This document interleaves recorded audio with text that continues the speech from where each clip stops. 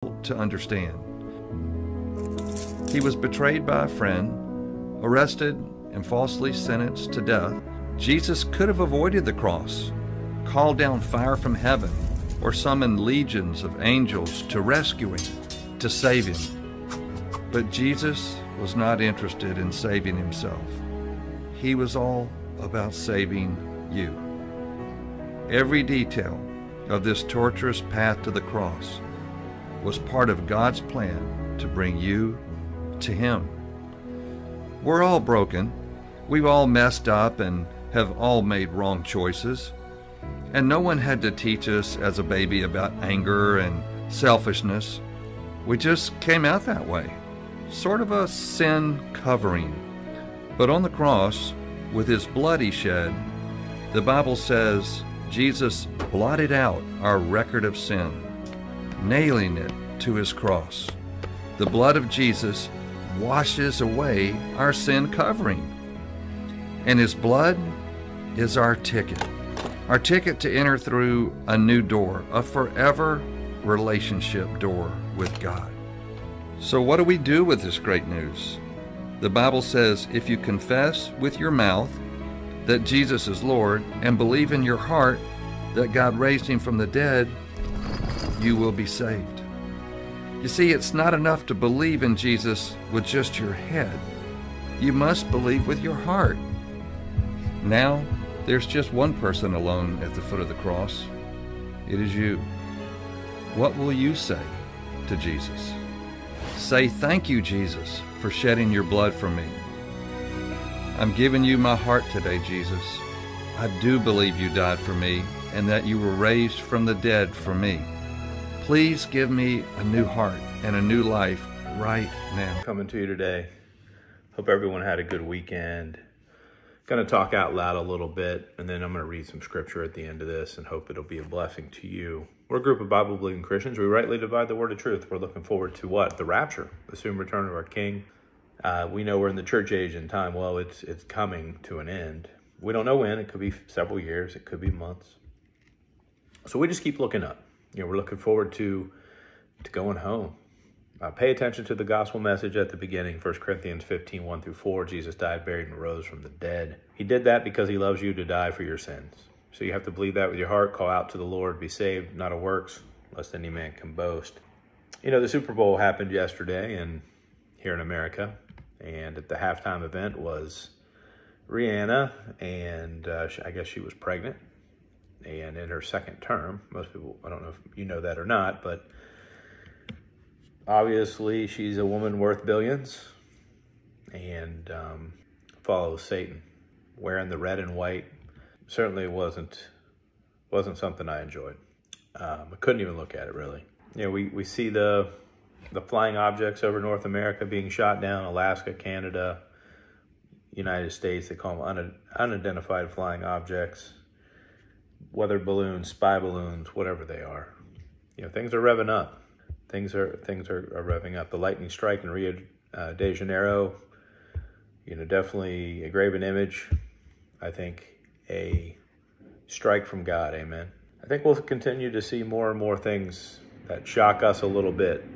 We as Christians shouldn't be quite as shocked as the rest of the world, who have no idea what's going on, as they literally have no discernment of the times that we live in. 2 Peter 3:8 tells us as Christians that we're not, we certainly can discern the times and the seasons, and we know because the Lord, Holy Spirit's in us. As the world continues to move and press, the lost world, either one has no clue or they're a part of the dark side and they look forward to the tribulation and the time of the Antichrist who will come. But we as Christians, we live in a world that's against us. We live in a world that's hostile. We live in a world that, is a little less than maybe what we'd like it to be. And so we're going to look at Colossians chapter 2, verse 1. "For I would that ye know what great conflict I have for you, and for them at Laodicea, and for as many as have not seen my face in the flesh." Now, I find that interesting. That's the church age we're in. Mentioned, that's of course the church at that location at the time. Great, we see the word great conflict in there. And that's what we have going on as a Christian. We're in conflict with the world. We're opposite of it. Verse 2, that their hearts might be comforted, being knit together in love, and unto all riches of the full assurance of understanding, to the acknowledgement of the mystery of God and the Father and of Christ. So there's your Trinity.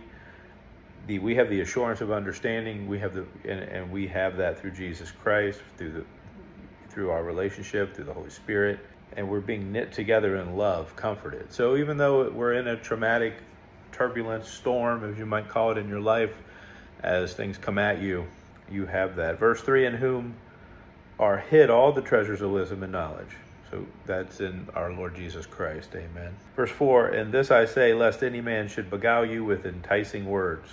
So you got to watch out for apostate teachers of wrong doctrine. You call them wolves in sheep clothing. You can call them politicians. You can call them pastors, preachers that want to merchandise you, make money from you. Verse 5, for though I be absent in the flesh, yet am I with you in the spirit, joying in beholding your order and the steadfastness of your faith in Christ Jesus. Are you steadfast in your faith in these last times? Verse 6, as ye have therefore received Christ Jesus the Lord, so walk ye in him. Verse 7, rooted and built up in him, and established in the faith, as ye have been taught, abounding therein with thanksgiving. Give thanks that we have Jesus in our life and the Holy Spirit, and get close to him. Beware lest any man spoil you through philosophy and vain deceit, after the traditions of men, after the rudiments of the world, and not after Christ. Philosophy and science